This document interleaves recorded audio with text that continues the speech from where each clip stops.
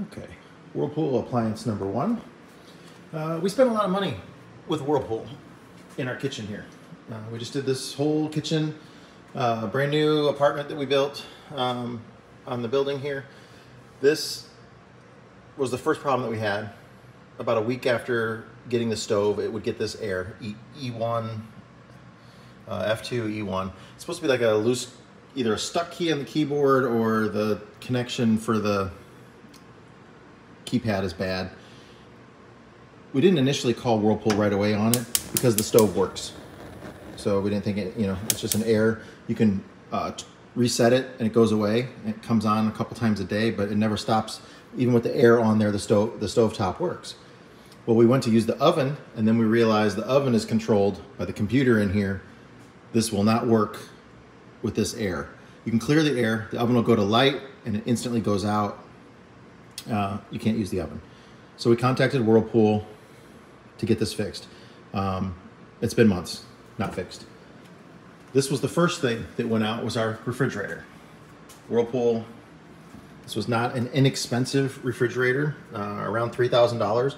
We actually owned the same refrigerator but an earlier model. I used different refrigerant about 5 years ago. Same color, this kind of black stainless finish on it. It's the same fridge, but just modern technology is in this one. It's an upgraded version of it. Never had any problems with it. We spent a lot of money with Whirlpool over the years, been very, very happy with them. This thing broke. It took over a month to get a repair technician to come out here and look at it. And now it's been broken for 3 months that it's been sitting here inoperable, a brand new appliance that you pay that much money for, inoperable. I mean, we have the microwave, we have the dishwasher. We bought the whole suite Whirlpool. We were happy with Whirlpool. And I'm not even upset that the stuff is broken. That happens, things break. My biggest complaint is our customer service on trying to get something fixed. Today is Thanksgiving Day, and we do not have a working oven, thanks to Whirlpool. We do not have a working refrigerator, thanks to Whirlpool. Over 3 months waiting to get a refrigerator repaired is absolutely unacceptable on a brand new appliance. It's covered under warranty. They're supposed to fix it, be out here right away, take care of it.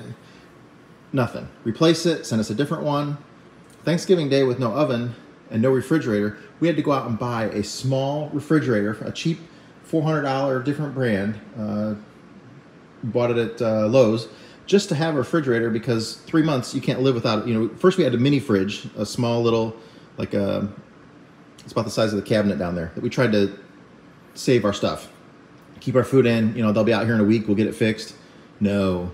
After realizing it was going to take months, at first I thought it was just going to be a month, and I'm like, I got to go out and buy a fridge. We have to have a refrigerator.